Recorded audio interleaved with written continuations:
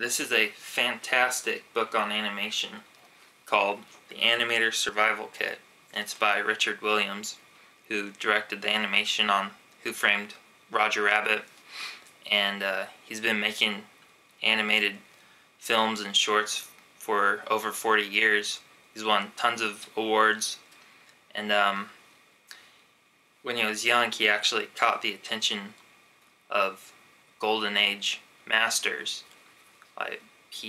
He studied under Ken Harris, Frank Thomas, Ollie Johnston, Ken Anderson, and other animation geniuses who were responsible for bringing films like Snow White, Bambi, Pinocchio, and other Disney classics to life through the magical art form of animation. So Richard Williams takes what he's learned over these 40 years and what these animation masters taught him, and basically, well, he writes a book about it, but it's mostly drawings, and he knows what he's talking about, obviously.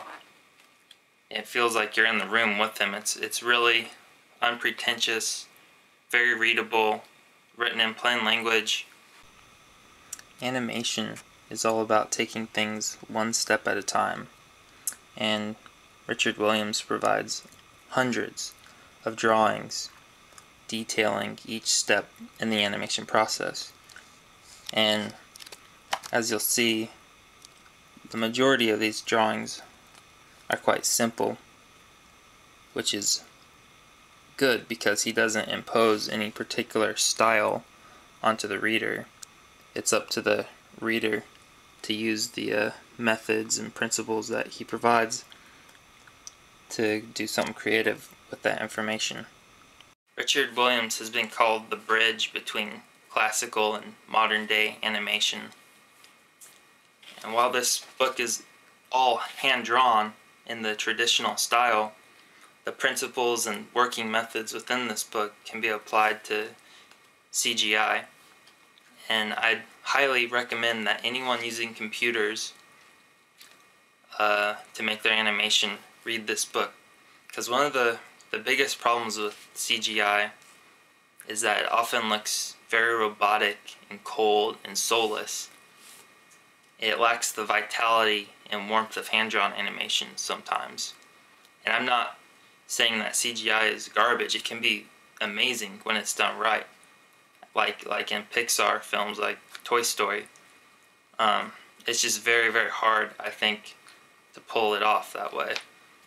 And I'm not, I prefer the hand-drawn aesthetic, but I'm not against computers. I use computers in my own animation to a limited degree. Like all the camera pans and stuff like that I do digitally. Things that would have cost thousands and thousands of dollars back in the day, computers have cut the costs for that. But the basic concepts that you need to know for any type of animation are all in this book. And yeah, I'm not criticizing computers are just a medium. They're just a tool like anything else. Like, they aren't inherently good or bad. So like watercolor isn't inherently good or bad. It depends on the artist and how they use it. So this book just provides the groundwork for what you need to do, and then you can go off on your own way and use this knowledge. It covers everything. Mind it, he doesn't impose anything on you.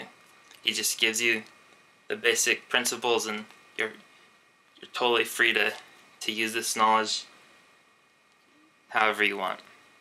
So I recommend this book big time to people who want to make animation, and I don't necessarily recommend it to people who don't want to make animation.